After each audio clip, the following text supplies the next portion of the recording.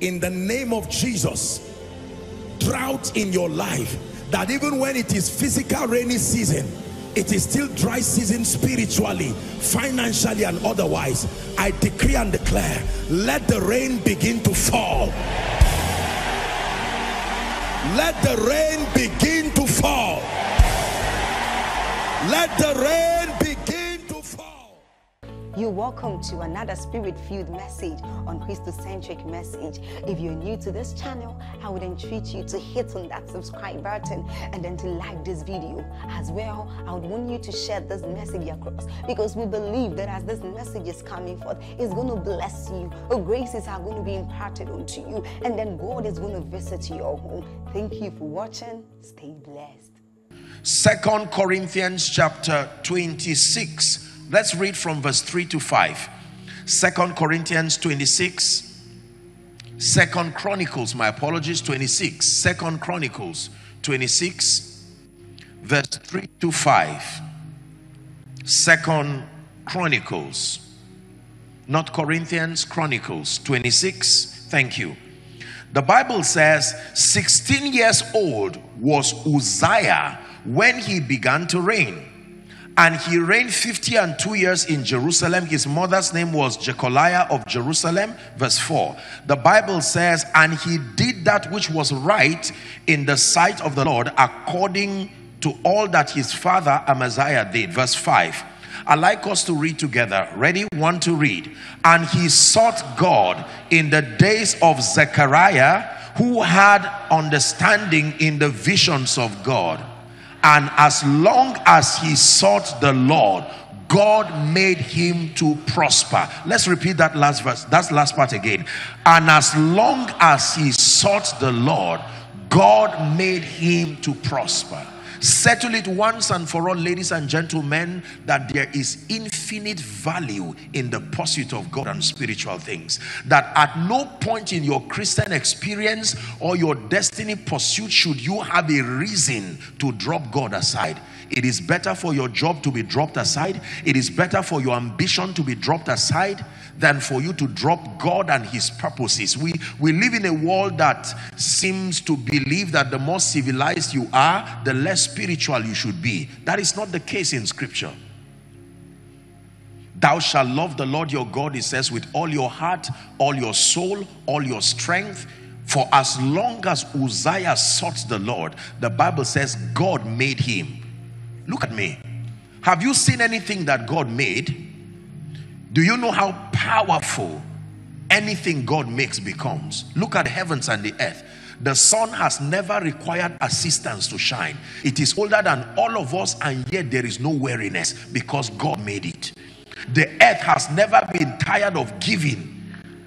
Every year we plant and it produces without fail. What you call famine is demonic manipulation upon the earth, but as far as the earth is concerned, it was mandated to produce. So when the Bible says God made him, think before you say amen. Investigate on the other things that God made. When God makes a thing, there is no depletion, because everything reflects the power of the one who made it. As long as he sought the Lord, even as a businessman, God made him to prosper. As long as he sought the Lord as a preacher, God made him to prosper. The first principle I want you to learn this morning is the value of your spiritual connection. In James chapter 2 and verse 26, James 2 and verse 26, James was teaching on faith and works, and he now borrowed a very powerful concept to educate the believers. He says, for as the body, is that in your Bible? Without the spirit is dead, so faith without works is dead. The A part is my interest. That means everybody lives only to the degree to which there is a spirit that causes it to live. The body there is not just talking of a human body. Your business is a body. Where is the spirit that powers it? Your project is a body. Where is the spirit that powers it? That means every physical thing you see only lives, it derives its life from the realm of the spirit. Please understand this. No matter how intelligent, no matter how dexterous you are in understanding, if there is no spiritual backing and connection, there is no future for whatever you are doing. Now, unbelievers understand this. In spite of all their technical skills, they would do all of that in the day, but in the night they know that the basis for their prosperity is their connection to the realm of the spirit. Whether it is demonic, they know they have to outsource an advantage beyond this realm to dominate in this realm. Are we together? The value of your spiritual connection. That extends to your prayer life. That extends to your word study life. That extends to your passion for the things of God. That extends to your appetite for the house of God. The moment your growth becomes the basis for your cutting away from God and his purposes, he will rather limit your growth to preserve your spiritual health. I hope you know the anointing was only designed to fight what did not come from God. If it is God limiting you, no prayer and no anointing can fight it. The anointing does not fight God. It only fights what is antichrist.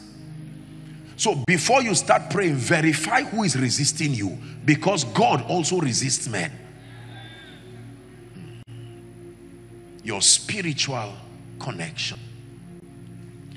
Men, our audacity in this kingdom, men are audacious and strong. They are able to confront life with confidence, not because of anything that they have. Paul clearly said it, that our sufficiency, the ability to always rise to the occasion, never disappointing, that's what we call sufficiency. He says our sufficiency is of God, who has made us able ministers. I like Philippians 4 and verse 13. It says, I can do all things. What an arrogant statement. If he stopped there, we will have a right to vet him. Who do you think you are to claim you can do all things? You know how many things there are to be done in a man's lifetime?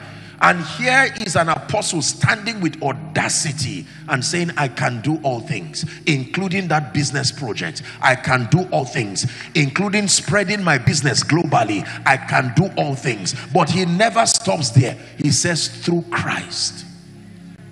Through Christ. The anointing that is derived from my relationship. You look at your church and you look at this ministry, you are smart and intelligent to know that there are certain results that men unassisted by God cannot produce. John chapter 3, 1 and 2, Nicodemus comes to Jesus by night and he says, Rabbi, we know that thou art a man sent from God. He says, for no man can do these things, these miracles which thou doest, except God be with him.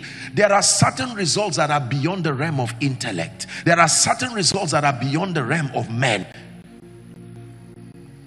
There is a dimension of result that when you produce, it implicates you immediately. It shows that there must be a spirit assisting you. Whether it is demonic or divine, for sure you could not have produced that result on your own and by yourself. David, how would you stand before Goliath and there this beast of a Philistine, a man who threatened the army in Israel? Can you imagine David standing as a young teenager, no track record of being trained in the army, and he stands before Saul and says, give me a chance, I can bring this man down. Now he stands before Goliath, and Goliath said, am I a dog? I will kill you, but respect me. Israel, is this the best you can bring? And David looked at him and said, are you done talking? Let me even tell you how you will die. I will first use this sling to bring you down, then with your own sword I will take off your head. He says, you come to me with your bows and your spears, but there is a covenant. I'm not coming. I would be stupid to stand before you with a sling. Can I tell you, every time you stand before situations and circumstances, life will ask you, who sent you? What is the basis? Politically, you know, there's what we call godfatherism and so on and so forth. When you stand to advocate some kind of favor, they will ask you, who sent you? You are in this office, by whose recommendation did you enter here? If you say no one, they say follow that same door and get out of this place. In fact, there are certain jobs you will never get, no matter how professional you are, until you are able to bring a recommendation and a referral by certain people Are we together? Who have a relationship with that organization. So men are wise enough to know that there are certain results you cannot get by yourself. Ladies and gentlemen, for many of you who have been trying to pursue certain results and just following an intellectual path alone, you see, there are many routes that propose an excelling life, but the Bible says there is a way that seemeth right unto a man. It says the end thereof are the ways of death. First principle, God first. In this business, God first. You build that house before you call people to come and jump up and down. Lord, I hand over everything to you. In the beginning, God. Beginning of my life, God. Beginning of my business, God. Beginning of my journey. So as I'm teaching right now, you need to start rearranging the cadres of the things in your mind. Don't say God is in my life as number what? His passion is not just to be in your life, is to be first. God can be scattered somewhere in your life. Money being number one, maybe. Your ambition being number two. And then you smuggle God somewhere as number 7 or 10 and be asking God, are you watching things? No, no, no, no. If he is not Alpha, he cannot be Omega. He must be beginning. Are we together now? Yes. So this is my first charge. It's an irrefutable principle for an excelling life. Show me a man who has failed by every definition except for his connection with God. I show you a man who is about to emerge and to evolve. Like an insect evolves from egg, larva, pupa, adult. It says, rejoice not over me, my enemies, though I fall. The one thing Job had left, every other thing left him. Business connections left, sons and daughters left. In one day, no man on earth, as I know, has experienced this kind of tragedy. But the one thing he had left. The wife even said, curse God and die. She was not wicked, she was just frustrated. There's nothing else. When will you start building your life again? When will I start having children again? And Job said, though he slay me, yet will I trust him, that all the days of my appointed time I will wait. I will wait. I will wait. Don't call a God lover a failure. Never call him. You will bury your head in shame for the rest of your life. For the Bible says, listen very carefully, the Bible says, with God, all things, with God, in partnership with God.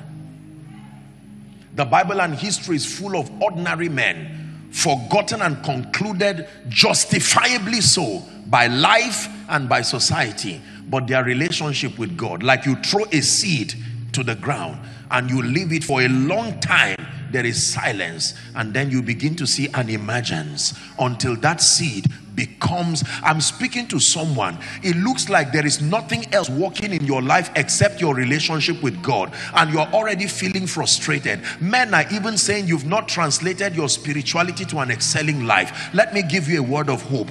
That one anchor you have is the greatest thing you have held on to, and in the name of Jesus, may your manifestation appear in this season. Your manifestation becomes visible. The Bible says, listen carefully, the Bible says that the word became flesh. The word became flesh, and it appeared unto men, and we beheld his glory, even as the glory of the begotten, full of grace and truth. The word was made, became flesh. Nothing and no one in your life should sustain the ability to take the place of God. And this has nothing to do with being a preacher. Please listen. This has nothing to do with religious fanaticism. It is an orientation you must have for the rest of your life. We live in a world where the higher we rise, the more embarrassed we are to propose our spirituality. So your phone rings and it's a Christian song, you off it quickly because you are in the midst of people who you don't want to show like you are fanatical. You want to show that you are an intelligent person. Not so. Not so. Not so. You will never shy away from what works. The moment you start getting embarrassed at God, is an orientation you have that you suspect He will always disappoint you. So you rather not bring in that issue. I believe in God. I believe He is a maker. Not just the maker of the heavens and the earth, the maker of men. When God makes you, you will last. When men make you on their own, men are vehicles, not the source. Men become your source, they will ruin your life. Are we together? Yes. They will say become king over us today, and tomorrow they will say crucify him. But there is a friend that sticketh closer than a brother. If you're following so far, say amen. Very quickly, principle number 2. The second principle that governs an extraordinary life, governs acceleration in this kingdom, is called vision. Vision. In addition to your spiritual connection, the second key is vision. Proverbs 29 and verse 18. Proverbs chapter 29 and verse 18. The Bible says, where there is no vision, the people perish. Where there is no vision, the people perish. But he that keepeth the law, happy is he. One of the versions will say, where there is no vision, the people cast off restraint. This is very, very important. In Jeremiah chapter 1 and verse 11, so a discussion is between God and this young boy who would later become a mighty prophet, ordained to be a prophet, called Jeremiah. Jeremiah chapter 1. The full text is from verse 5, but for sake of time, let's look at verse 11.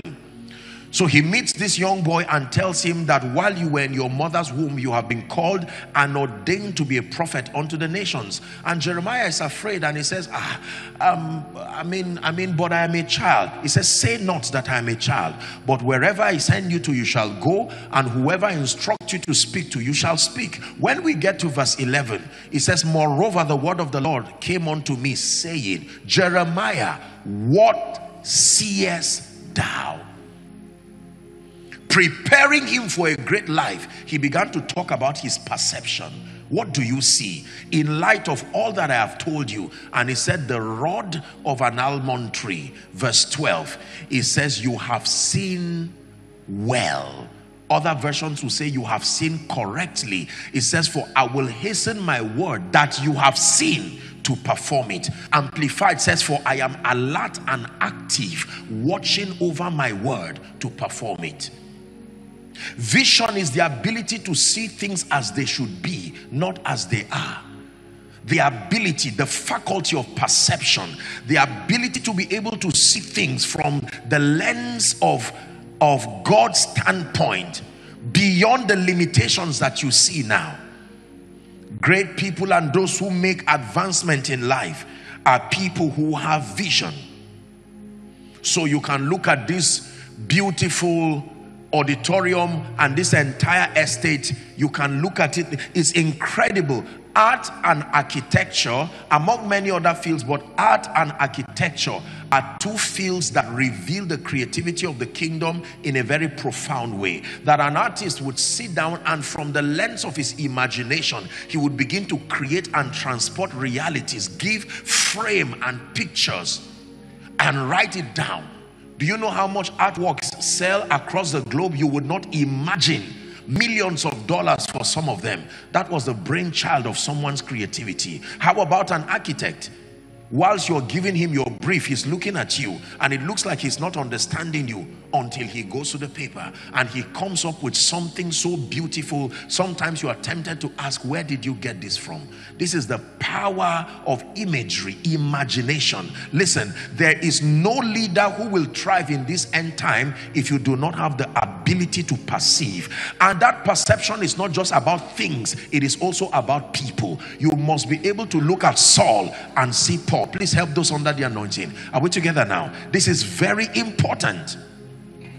If you do not have the faculty, let me have your attention please. If you do not have the faculty of perception, you will never be able to rise in life. Look up please. You see, the way God speaks to men, when God speaks to you, he never speaks to you like he's speaking to a man. he speaks like he's speaking to himself. You know it is God that spoke to you because that version of you cannot do what he's telling you to do. Anything you hear that you have the ability to do at that moment, most likely it is your mind. When God speaks, he speaks to a version of you that is about to come. That is the version that can make this happen. He speaks like he's speaking to himself. Why do you see Gideon, a man who is hiding, and you never call him, oh fearful Gideon? You call him a mighty man of valor. And Gideon is saying, don't flatter me. I'm here hiding, trying to preserve my life. And when he was done with Gideon and changed his perception, he said, go in this thy might. Say vision. One more time, say vision. Yes. Until you see yourself beyond the house you are staying, you will never go out. You see, vision, listen, vision works together with imagination. Ephesians chapter 3 and verse 20 says, now unto him who is able to do exceeding abundantly, far above all that we ask or think. Some expressions say imagine. Your imagination is a necessary tool for your advancement. As far as your eyes can see, it says, I have given unto you. Listen, when Abraham and Lot, remember the story of Abraham and Lot? You find it in Genesis 12. The blessing comes upon Abraham and Lot goes with him. By the time we get to chapter 13, both of them had become so prosperous, and then there was a contention among their people, and Abraham said, we be brethren, let there be no strife. Lot, choose among yourself. And the Bible says the man went near Sodom. And whilst Abraham was standing there, the Lord made a very instructive statement. He said, Abraham, from where thou art, lift up your eyes. Your legs cannot go there, but your eyes can go up. Listen, everybody on earth can look at the sky. I may not be able to reach the air, maybe to get an airplane that takes me there, but from where I am, once I lift up my eyes, I can see what anybody else is seeing. From where thou art, lift up thy eyes. From where you are, not just the location, from that financial state, lift up your eyes. From that educational state, lift up your eyes, because your life will go in the direction of your eyes. You know that. Your life does not just go in the direction of your heart, it is the direction of your eyes. If your eyes are looking left, chances are excellent that your body will go left. Are we together? Yes.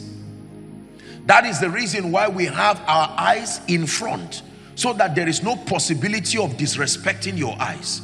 If you have to turn left, if your eyes is going right, your body will go right. If you find somebody looking straight and going backward indefinitely, you will know that that person most likely has a medical situation or whatever, because it's not given to men. Your body moves in the direction of your eyes. The organization moves in the direction of vision. There is no organization that rises higher than the vision and the perception of its leader. It will rise to match your vision and stay there. Are we together? When Jesus walked upon the earth, he had a global vision. Can you imagine? That frail, supposedly frail Nazarene, his vision was not to come and become a celebrity. That was too small a vision. His vision was not to recruit 12 men, not even 120, not even 30. His vision was to permeate the entire earth, to literally be the basis of man's reconciling with God. And as frail as his steps were, that vision would never fail. Look at the world today, grateful and thankful because of his death. Vision is powerful. From where you are, Apostle, but I'm in a place in Lagos that I do not even want to call the name. Congratulations. Right there where you are, you can lift up your eyes. Imagination does not, you don't have to pay for it. Vision is powerful. Many believers claim scripture, but they do not have the discipline to have a clearly defined vision for their lives and for their organizations. Can I tell you something God told me a few years ago? Disorganization always translates to depletion. Every time there is disorganization, there will always be depletion. You try to arrange clothes in a bag. Don't fold them, just try to stuff them in. You would find out that the bag may not be able to close. Get the same clothes, iron them, fix everything and arrange them. The bag will close and there will even be extra space. Someone say vision. Can you give me a blueprint of your vision, spiritually speaking? And then in every other aspect of your life, where do you want to go from here? Nobody starts driving on the road. Speed is useless until there is vision. Imagine a man speeding and you say, to where? And you say, I do not know. I always like to give an example. Imagine with me that you got well, now we have the whole GPS system, but imagine with me that you just got a cab with no sense of direction, and you tell the man, I'm coming to Elevation Church, and he says, oh, let's go.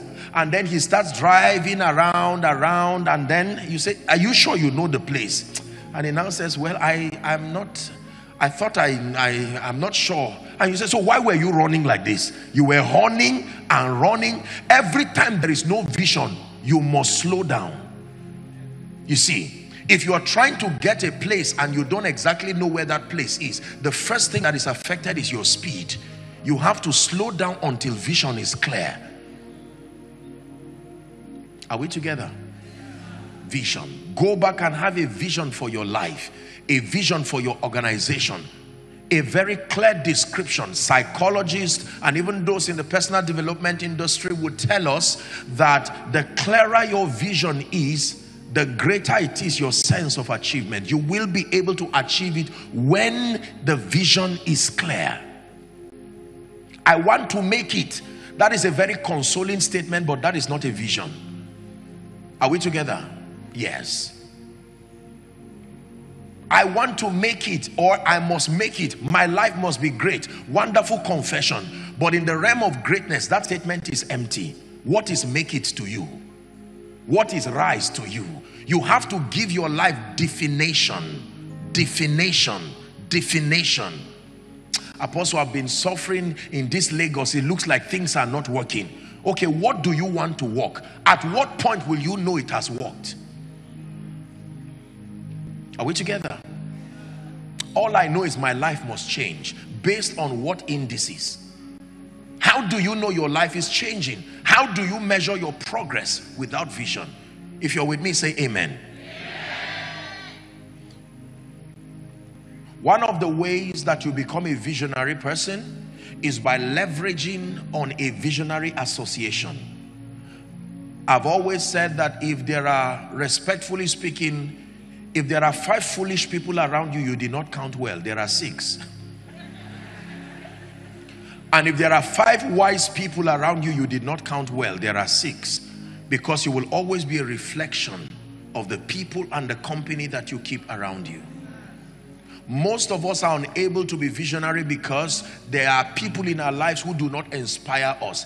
Even in our most unproductive state, we are still the best in that group. That is a dangerous group to be in. The Bible says to provoke one another unto godliness.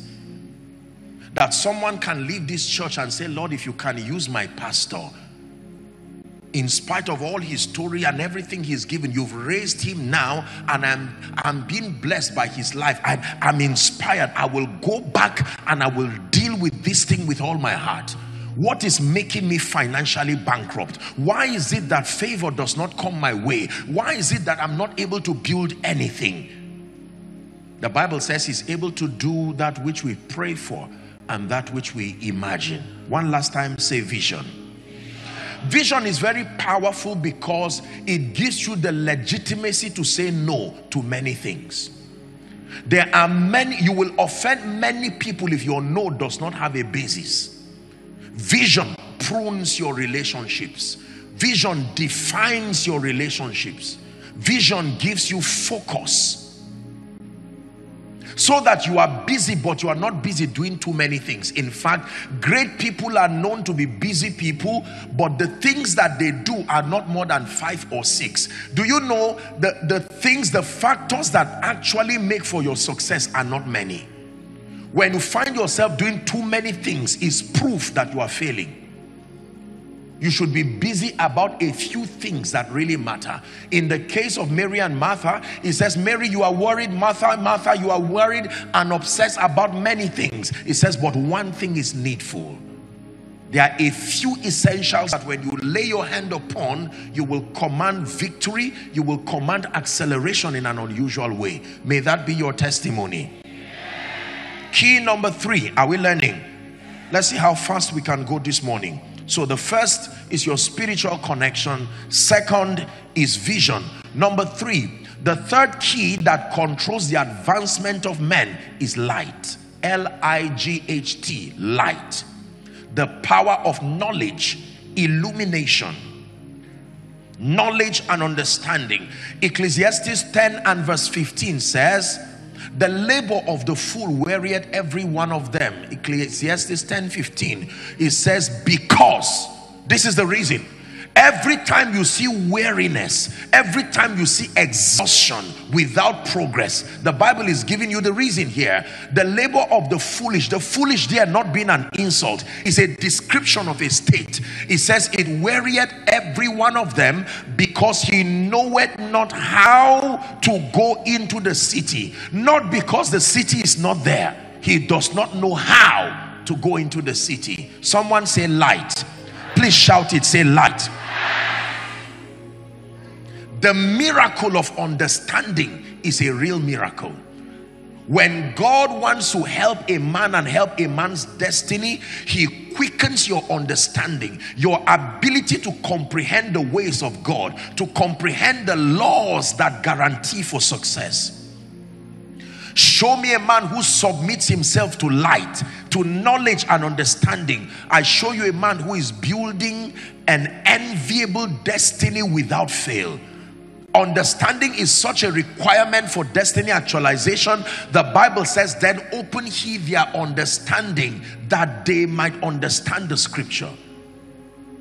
That was the prayer of Paul for the church in Ephesus. You find that in Ephesians chapter 1, when you read from verse 15 down to 20. He was crying and praying that the Father of our Lord Jesus Christ would grant them access to light. He says that you being enlightened, Amplified says, the eyes of your understanding being flooded with light, that you may know. Ignorance is dangerous. Ignorance is dangerous. Ignorance is dangerous. If I fall from off this stage, even in ignorance, I will still pay for it. Gravity does not respect the fact that I am ignorant. It will take a miracle to not fall here and hurt myself, because there is a law that is at work. Whether I understand the law or not is not the issue. Are we together now? Yes. Sincerity of heart will never substitute for knowledge. There are many sincere people who believe that because their hearts are pure and without guile, they should succeed. And you find a lot of people say, I am innocent. But God, what is the meaning of this? I'm a nice person. I'm not wicked at heart. It takes knowledge, light. And you see, when we deal with the subject of knowledge, please let me have your attention. When we deal with the subject of knowledge, you do not, there is a standard of knowledge that you must attain for every result you want to command.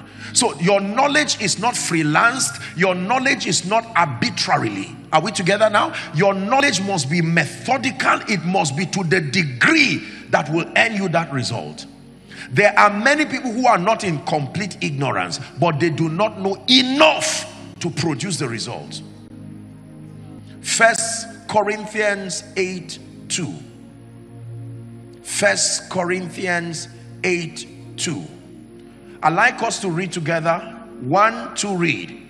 And if any man think that he knoweth anything, he knoweth nothing yet as he ought to know.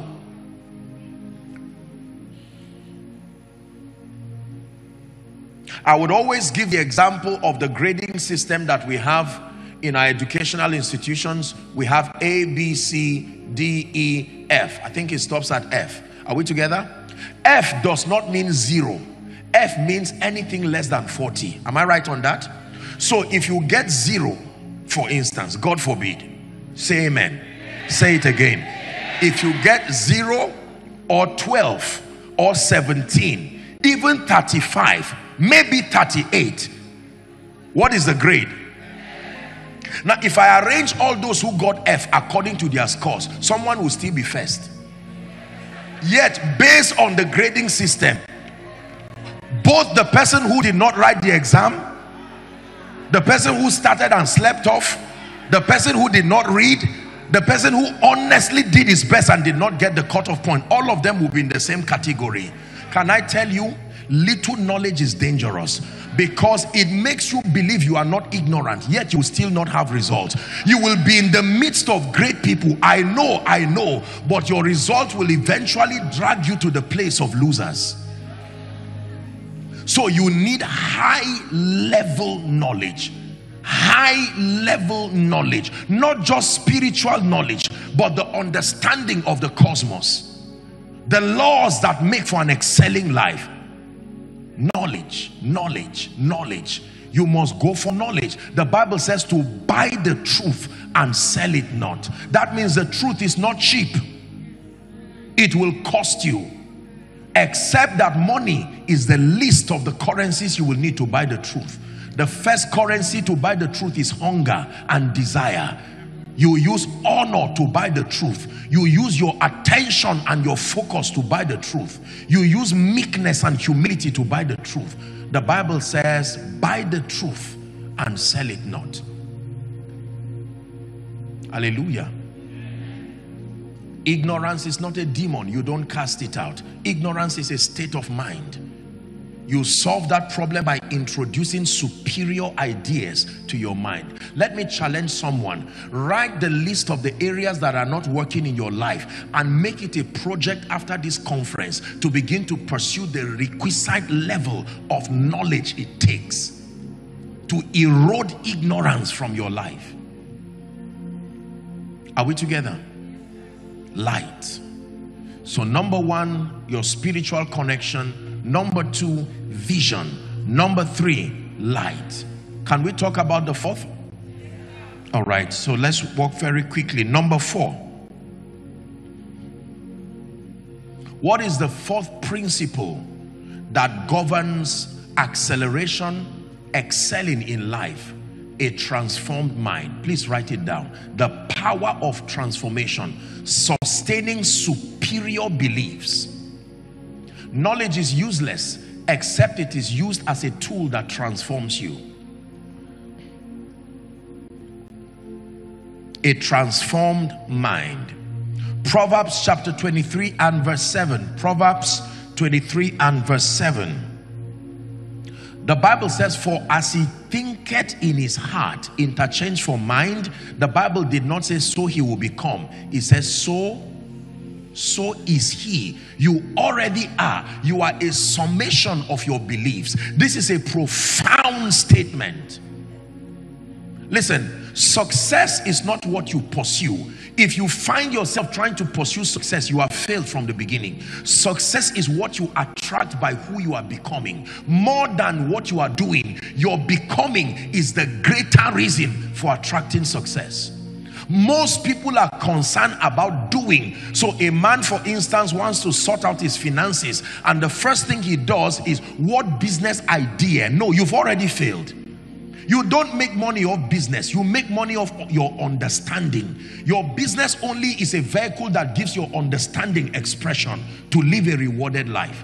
So you can do what other people are doing, but your understanding will cripple that vehicle and make it of non-effect as far as your prosperity is concerned.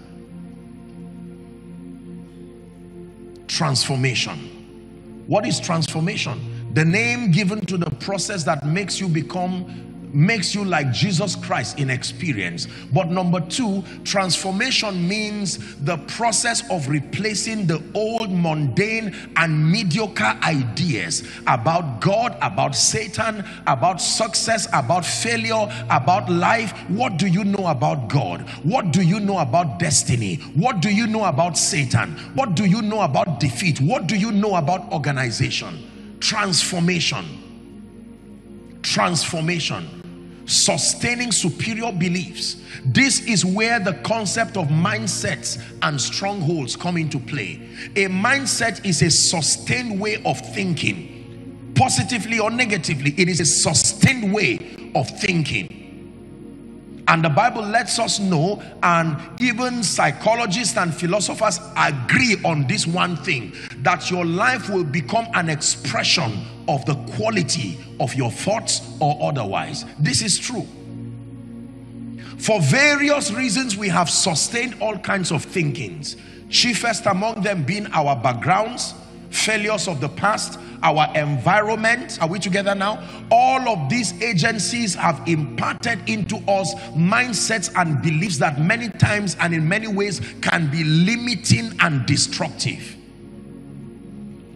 This is one of the assignments of the church, that when you come to church, through the lens of scripture, and editing, a process of editing begins to happen to your mind. So you begin to learn the ways of God. Philippians 2 and verse 5. Let this mind be in you, which was also in Jesus, Christ Jesus. Don't just desire his results. You must have his mindset. If you're with me, say amen. Amen. Hallelujah. This is very profound. Mindsets. The Bible says in Philippians chapter 4 and verse 8. Finally, brethren, Paul says, Philippians 4 and verse 8, whatsoever things are true, whatsoever things are honest, whatsoever things are just, whatsoever things are pure, lovely, whatsoever things are of good report, if there be any virtue and if there be any praise. Help me complete that scripture. Think on these things. He defines to you the jurisdiction for your thoughts, that if you want to live an excelling life, you must sustain the ability to limit the sources of your information. Because as a man thinketh in his heart or his mind, he becomes. Do you know what a stronghold is? Let me define for you in this teaching what a stronghold is. A stronghold is a sustained faulty thinking pattern that has been fortified by the presence of demon spirits, so that it keeps the victim perpetually thinking in that pathway. It is that state that can make the word of God of none effect. Are we together?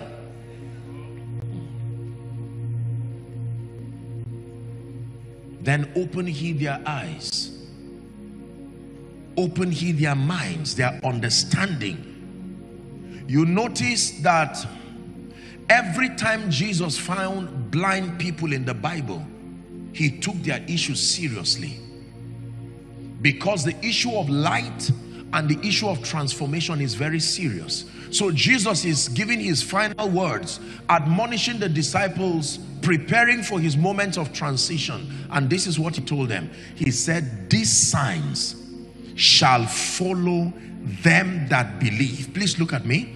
Every time we think of that scripture, we only think of it in terms of signs and wonders. But it says these signs. That means your believing is a dangerous thing, because there are physical signs that must follow you. Everything following you is a report card. It's telling you that there is something you believe that is attracting what is following you. If failure is following you, pain is following you, you don't drive it by saying go away. They are respecting your belief. They were sent to come to honor your belief. These signs, the signs of pain, the signs of rejection, the Bible says these signs shall follow them that believe. So when you want to change the signs that are following you, you change your believing. You change your believing. You change your believing. And as you know, the key to transformation is, number one, the discovery of the truth. And then number two, using the law of repetition to bury that truth and that superior information until it is embedded within your subconscious mind. You know this. You have been taught this. Listen to me, ladies and gentlemen. Do not downplay this. Every time you have a physical result that is greater than your level of transformation, the law of God's justice will kick in, and whatever you are holding must live your life. What appears in your physical world must be consistent with your level of transformation. If at any point, even through a gift or by a gift, you are ever given something that is higher than your level of transformation, events will happen in your life that you call coincidences that will bring you to a state where everything higher than your mindset will deplete until it leaves you. So you give somebody 1 billion naira, and in his mind the highest financial realm is 100,000. Through a series of events that even the victim cannot explain, that money will reduce until it comes to that range, then it will stop. This is the reason why no corporation promotes people arbitrarily without training. They upgrade their minds to match the level of increase that they want to bring to them. This is the fallacy of living a fake life. Living a fake life means that you attempt to pull together physical things in your life that are inconsistent with your transformation. You are only recycling pain again and again and again. Is someone learning now? Yes. Apostle, I'm trusting God for a global ministry. I'm trusting God for a global organization. If your mindset does not receive that, everything in life is built twice. I wish we had time. I would have taken you to Genesis 11 and I would have shown you something very profound. Nimrod Cush called the people together to build a city and a tower whose top will reach the heaven. He motivated them and began to sell that idea to them. And the Bible says they believed. While all of that process of transformation was happening, the Bible says God looked from heaven and saw that the building has been finished. It had not started. It's in your Bible. Give us Genesis 11 and verse 5. Don't tempt me. The Bible says we should resist temptation. Hallelujah. Genesis 11 and verse 5. Watch this. The Bible says, and the Lord came down to see the city and the tower which the children of men builded. It has been finished in the spirit. Before they lay one block on the ground, their minds had built it already. And listen, I hope you know in this scripture, Satan was not mentioned. The Holy Spirit was not mentioned. It was just imagination and the power of it. Verse 6. Verse 6. Give us that scripture. This is God testifying about men who were not saved. These men did not have the Holy Ghost assisting them. The Lord said, behold, the people is one and they all have one language. And he said, this they begin to do. It was finished in their mind. They want to now begin to execute it. And God said, because it was finished, nothing, God himself is saying, nothing will be restrained from them which they have imagined. Not are imagining. They were about to do it, but as far as the mind realm is concerned, it was finished. Everything in life is built twice. The more superior building is the one in your mind. Destroy any physical thing. That is why a prosperous man who loses in business, while you are trying to greet him as though you are coming to mourn with someone who lost a loved one, he's laughing at you and encouraging you, because it was only the physical money that disappeared. Everything that is built in your mind, provided it is intact, laugh at anything that tries to take it from your life. It's like pulling a rubber ring. It will always return back. Do you believe what you are hearing? So someone can rejoice in your lowly estate, nothing physical yet appearing, yet you rejoice, because by the teaching of the word, coming to church every week is transferring wealth to you. If I ask you, how do people become wealthy, and you tell me they do business, you are not a good student. No. We become blessed, and by wealthy I don't just mean financially. You understand what I mean? Yes.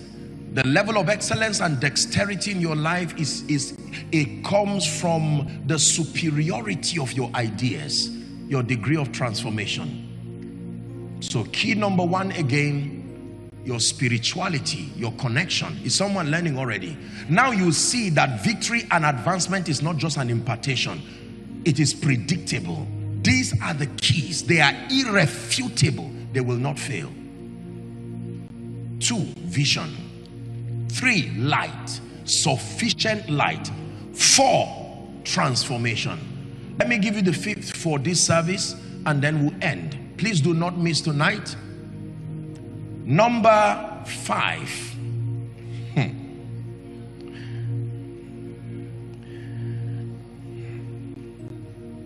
Are you ready? The 5th key that controls advancement is productivity. Productivity. Value and productivity. You may want to write value and productivity. Let me show you a scripture that inspired me years ago, and certain covenant decisions came out of that scripture. Mark chapter 1 from verse 35 to 37. Value and productivity. I'll read 35, 36. When I get to 37, we'll read together. Let me read now. And in the morning, rising up a great while, he went out. The he being Jesus now. He was done with his crusades, and the Bible says in the morning he went out and departed into a solitary place and there prayed. Verse 36. The Bible says, and Simon and they that were with him followed after him. Verse 37. May that be your story. And when they had found him, they said unto him, all men seek for thee. How many men? All men means all categories of people. Businessmen, politicians. There is a kind of value when you carry, only your tribesmen look for you. There is a kind of value when you carry, only those within your age range look for you. There is a kind of value when you carry, only those within your nation look for you. But there are certain levels of value and productivity when you carry. All men, all men. That includes businessmen. All men. That includes diplomats. All men. All men. Look at the life of Jesus. Businessmen came to him. Children came to him. In fact, ignorant people came to him. The Bible talks about the men of David, that they came and met David in the cave of Adullam. These were men who were in debt. They were men who were distressed. And the Bible says David turned them to become mighty men. They were so mighty, one time he said, oh, that I would drink of the pool of Bethlehem. And those men, they went and defeated armies and brought down people. Skill, mastery, excellence. They fetched the water and brought, and he said, no, you've shed too much blood. I can't take this. One of them, the man was so mighty, the Bible said he stood at one point holding the sword. He defeated 800 people and the sword would not leave his hands. Say mastery. Today's world is a world that does not tolerate mediocrity by any standard whatsoever. Value and productivity. As a preacher, you are not excelling just because you are preaching the gospel. No, from a spiritual standpoint, yes. But you excel in ministry to the degree to which you are communicating value, even though spiritual in context. It is life applicable. Number one, you are connecting men to faith. Number three, you are introducing superior word-based ideas that transform their minds, ideas that they can translate into results in their daily life. Value. The gift of a man makes room. Watch this. Do you know what it means to make? To make means until it is made, there was no space. Most people just imagine there's a space for me somewhere. There's no space for you. You create it by your value. The table of greatness is always filled. It is your value that brings your own chair and shifts people and qualifies you to sit there. Hallelujah. We're not called to do everything, but in that one thing that can give you an edge in life, you must obtain grace from God and settle to do it exceptionally well. The Bible talks about a young man in Genesis chapter 40 and chapter 41 called Joseph. Joseph had the grace to interpret dreams and with it to proffer very superior solutions. And so he had been in the prison for a number of years plus 2 years added as a result of the carelessness of the wine presser. Are we together? When it was time for God to elevate, to accelerate and to lift him, God decided to create a problem and shut the heavens over the diviners, because kings in those days had men, mediums, who communicated with the realm of the spirit. This time around, the heavens were shut over them. And the Bible says the wine presser said, I remember my wrong this day. And the king sent for Joseph. They brought him out of his dungeon, and the king narrated the dream. And with the mastery of a professional, he laughed. He said, King, save yourself the stress. I know the interpretation. He said, God will give Pharaoh an answer of peace. And he begins to give him that interpretation. And now the solution. He said, let Pharaoh look for a man who is so discreet and wise. It was a diplomatic way of saying, I dare you, find it. If you will find a man that discreet and wise, you know, you are just coming out of the prison, you have to talk well, so you don't go back there. So he said, let Pharaoh find a man. When he had been searching for men before the arrival of Joseph. Apostle, they don't like me just because of my tribe. I agree, I sympathize with you, but that's not the reason. There is a level of mastery that vetoes gender issues, vetoes all kinds of sentiments. Believe me when I tell you. I was listening to the testimony of the lady who shared before I came up, how that her corporation was almost pleading with her, giving her 3 months. Now, in this same Nigeria, are we together? Listen, you can use competence, value, productivity to define your possibilities. Now, listen, please. The door of greatness, one day the Lord taught me this. The realm of greatness has 2 doors. There are 2 entrances to the realm of greatness. Number 1 is the door of value. Number 2 is the door of need. When you enter the door of greatness through the realm of need, you become a slave there. Because it was your need that brought you there. You are at the mercy of anything and anyone there. But when you enter the realm of greatness through the door of value, even the great will acknowledge you as a colleague. So many of you want to be great. Make every man's need is his point of contact. If you come to me begging, or you come to me contributing to my life, I will most likely pay attention to the one who is contributing to my overall well-being. Am I right on that? This is a very powerful secret. There are people who, when you see their text, you know they're about to beg. Calvary greetings. It's not about the greeting at all. This is after 1 year, 1 year old text messages. The rent has expired. I'm not being sarcastic, just for your knowledge. Calvary greetings. How are you today? I hope you are doing well. Your children fine. You say, just send the other text, the real text that should come. That is the door of need.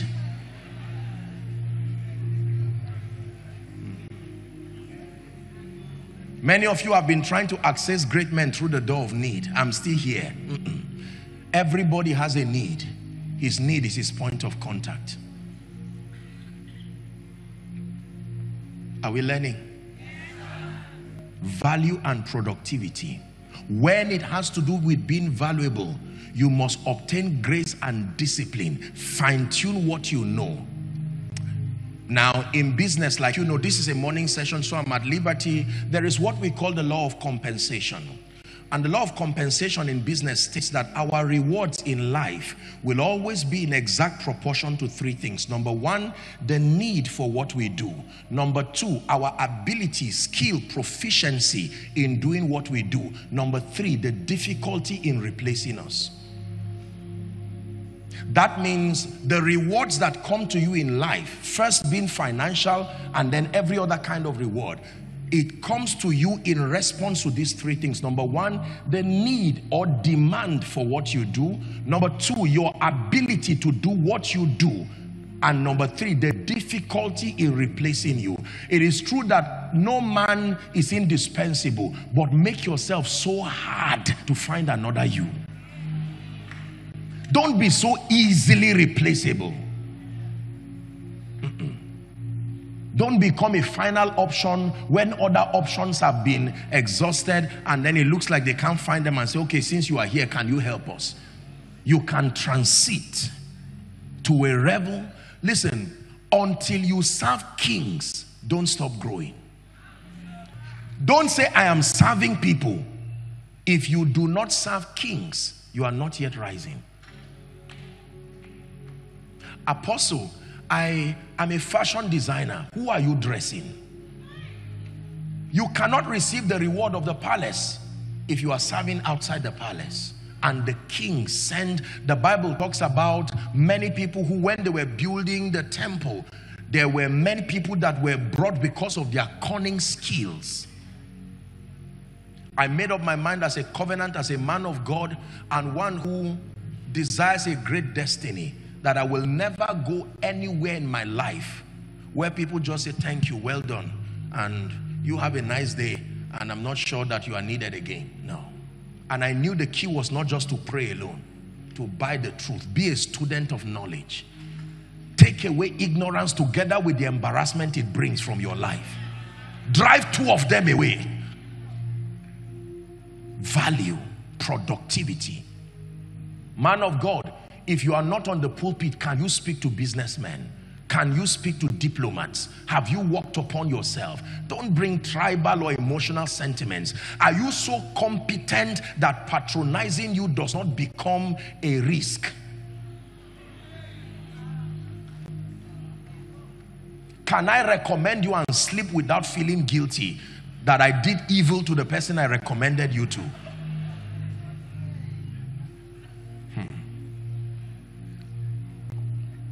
I have 10 more minutes. Let's do number 6. Thank you, Jesus. Is someone changing? You see that the you that came to church is not the you living. You will look for the you that came and not find it again. In the name of Jesus Christ. And you see, ignorant people will look at your results tomorrow and say, you are so lucky. So you sit them down and say, I am what I am by the grace of God. But this grace was not showered on me in that I labored more than you all. It is the ignorance that plagues our world. Every time we see great people, we say they were fortunate. Really? No. There are certain results that do not happen by luck.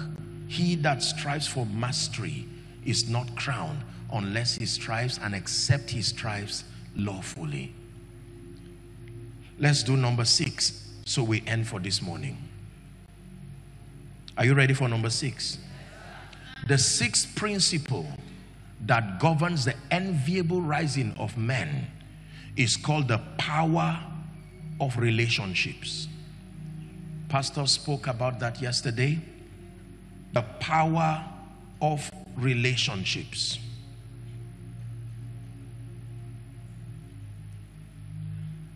Genesis chapter 12 from verse 1 to 4. Please, let's hurry up. 1 to 4. So God blesses Abraham and proposes a blessing to him. Let's just jump to verse 3.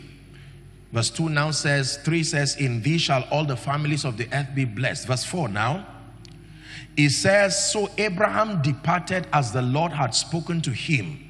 I like the next expression, and Lot went with him. God never called Lot.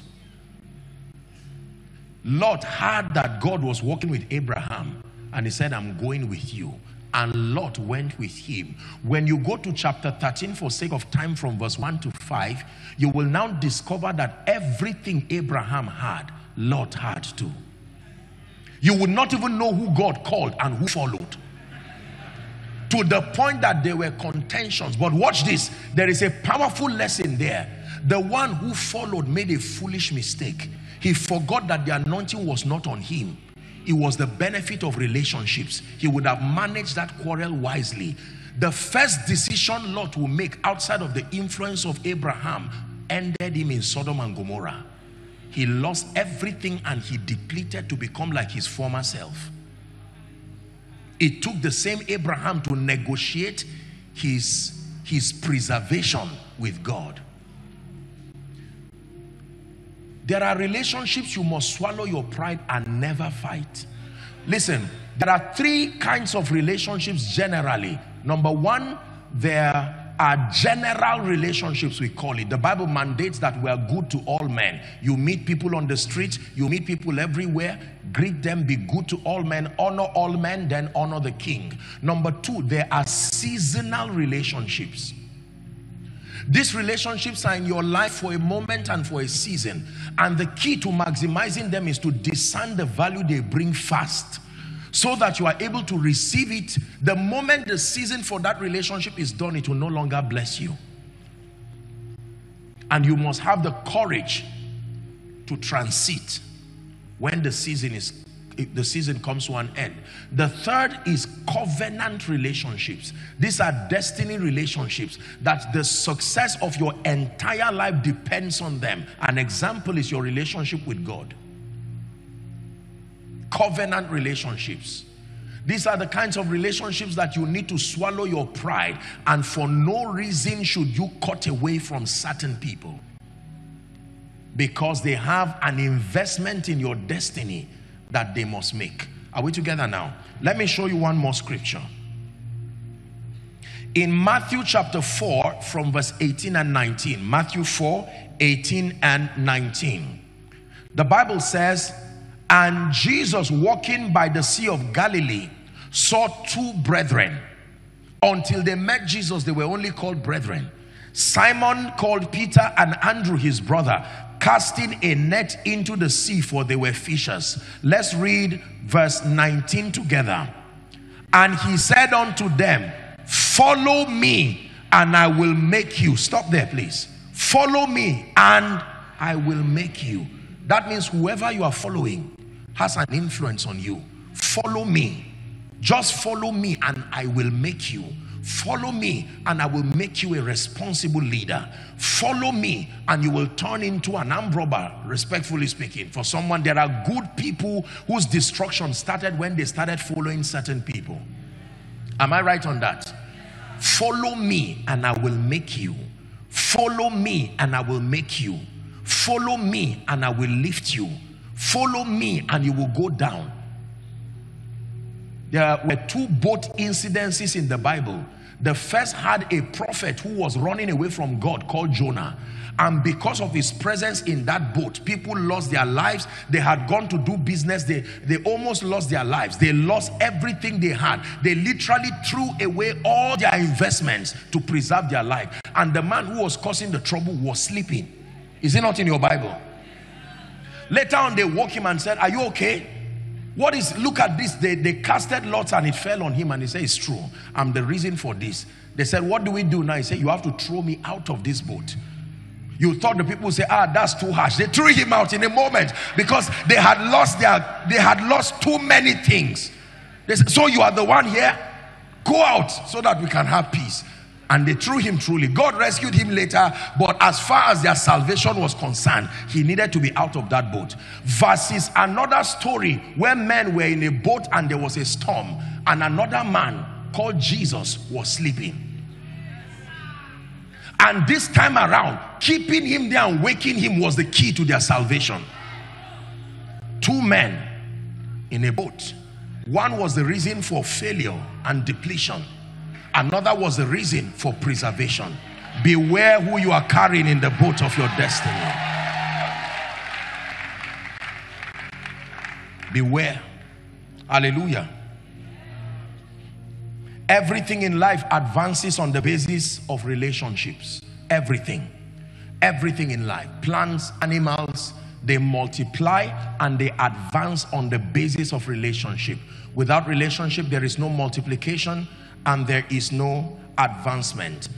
Microbiology teaches us at a cellular level that the way that cells multiply to become an organism, it happens by breaking multiplication repeatedly again and again until it becomes a full organism. Everything in life multiplies on the basis of relationships. I'm not going to teach it, but let me talk to you about destiny helpers. You may have heard me teach it. It's a revelation that changed my life. I will list 4 kinds of people that you must cry and pray even this morning that God brings to your life. Hallelujah. Destiny helpers are men and women ordained, commissioned, and sent by God to assist you in actualizing destiny. They are not men who freelance your life. They are ordained, they are commissioned, they are sent by God into your life to assist you in your advancement and your destiny adventure. Hallelujah. This is very important. When the prophet came to the woman in Zarephath, the Bible says that God commanded him to go there. But when he went there, the woman was meeting him as a stranger. It didn't sound like there was any preparation there, but it was the reason for her preservation. These 4 groups of people, the Lord showed me by revelation, and it has changed my life. Can I run through the list as we wrap up? Number 1, divine connectors. This is the first category of destiny helpers you must cry for. Who are divine connectors? They do not have the solution you are looking for, but they know somebody who knows somebody who can connect you. They are called divine connectors. An example was the slave girl in the house of Naaman.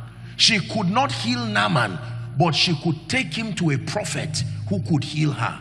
Had he ignored that slave girl, he would die leprous forever. An example of divine connectors, the men who carried the crippled man and brought to the crusade of Jesus. They tore the roof and brought that man. They were determined that he would be healed. Do you know the problem of the man in Bethesda was not his weakness? When Jesus asked him, what is your condition here? He said, I have no man. I have no man. I am not the angel that stirs the water, but I can help you. Everybody who was healed there was healed therefore because there was a man to assist them there. Divine connectors. The key to receiving from divine connectors is honor and discernment, because they will always come in a form that is not desirable. For instance, your house help, like the precious woman who gave that story. Divine connectors. If you only respect people of pedigree and class, get ready to learn a bitter lesson in life. A conductor who is driving a car can hand over an invitation to you, and that invitation will be where that medical condition will come to an end. The key is to discern. Number 2, men of influence. The second category of destiny helpers you must cry for to come into your life are called men of influence. These men have the track record and they have the credibility. They have the ears of systems and structures. Their endorsements can become a leverage to your life in a moment. Divine connectors are wonderful, but they are not enough for destiny actualization. You need men and women of influence, and I'm praying that God will bring those kinds of people to your life. Hallelujah. One signature in Lagos, help him. The man will not write his name, he will write his signature. The person you are to take it to knows what he's seeing there. Help him, kindly assist. It can be in a paper you find on the ground. Kindly assist. And the man is about to throw you out and says, where did you get this? What you are holding is not a paper. What you are holding is history of transforming the man who is holding that paper. How do I throw this man out now? Okay, you come in. Let me tell you the truth. If God says yes and men say no, your yes will remain in the spirit. For that yes to be made manifest, it is both the spirit and the bride that must say come. If God says be healed and there is no man to echo that healing, you will not be healed. The spirit and the bride. God in partnership with men. Number 3, gifted men. The third category of destiny helpers that you need are gifted men. Sometimes you just need men of skill and excellence. The assignment of these people is to produce efficiency in your life. Global corporations all across the globe, they excel today because they have mastered the art of bringing together skillful people. When no matter how well-intentioned people are, if they are not skillful, you will not produce results. If they are not skillful, there will be a lot of waste in your life and your organization. Are we together? You mitigate waste by bringing together skillful people. Divine connectors, men of influence. skillful people. And the last of the destiny helpers that you need in your life are called burden bearers. These men are very unique people. They cannot move you forward, but their assignment is to stop you from going backward. They are men who love you for you, not for your office, not for your status. When all is said and done, because you see, I hate to be the bearer of bad news, but I will tell you, according to the law of seasons and the law of time and chance, everybody will find yourself carrying a cross one day. The way to the throne is the cross. Even Jesus, the miracle working Jesus, got to a point where he was on his way to Golgotha, drained because he had bled so much. The Bible says he fell. If Jesus died on the ground, we would not be saved. He needed to die as a curse on a tree.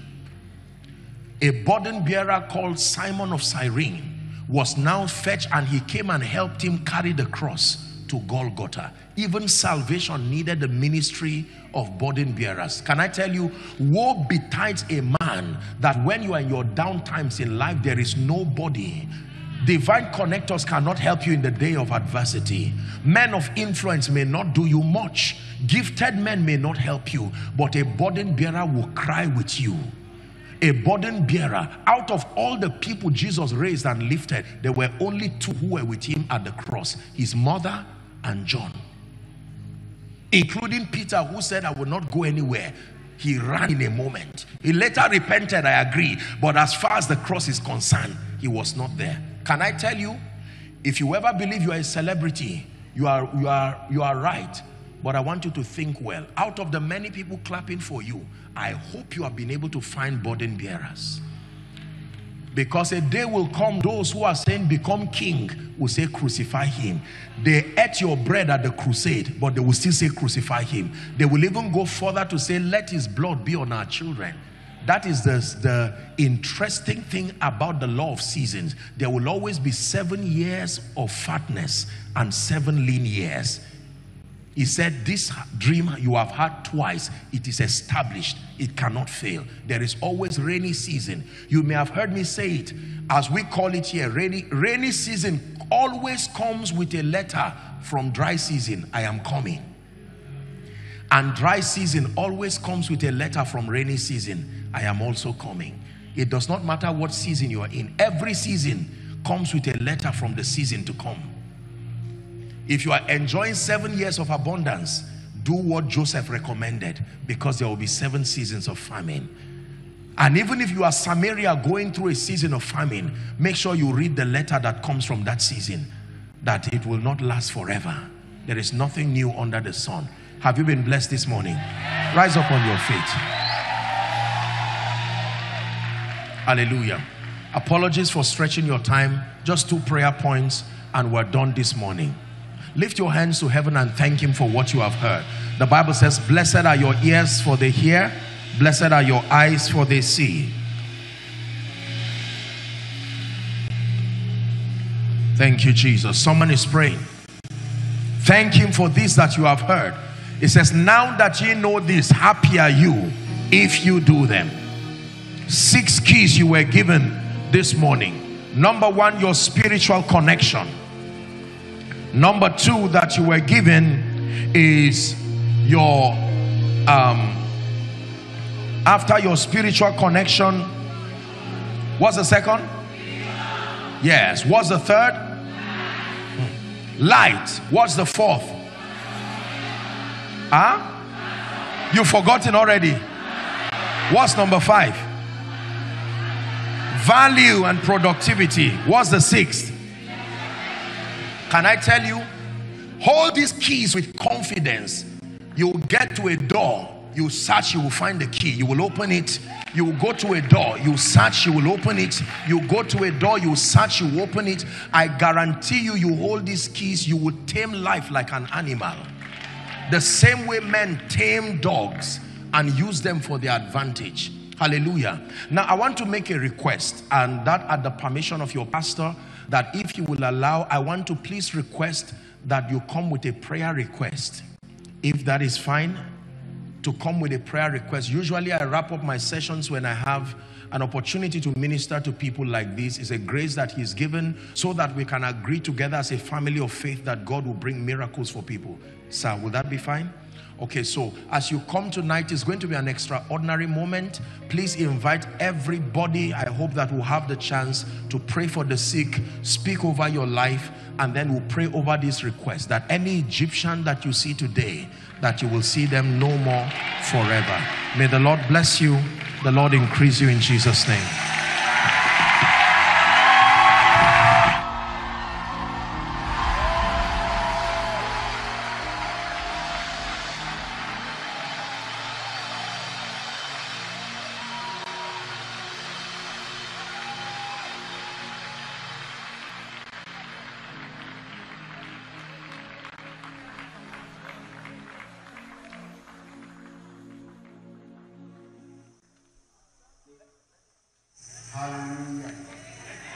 Hello, precious people of God.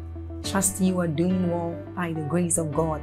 We thank God for yet another day to spend time with Him, another day to commune with Him. I want us to take a short exercise, and that is, I want you to click on that like button to help spread this good news abroad. I want you to help us share this good news, and that YouTube will also recommend this channel, this video to others, and they will also be a blessing. Also, let's take a short reading from Job chapter 38 verses 12.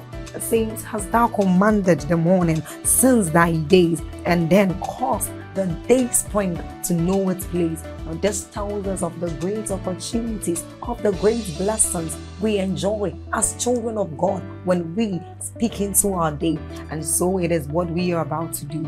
Open your heart, be alert, prepare your spirit as we receive inspiring messages from the man of God, Apostle Joshua Selman. Also, if you are new here, hit on that subscribe button for us, and then on that notification bell. Keep sharing this message abroad. Keep sharing on Facebook. Keep sharing on YouTube to invite others to join us as we bless the world. You are a blessing. Thank you.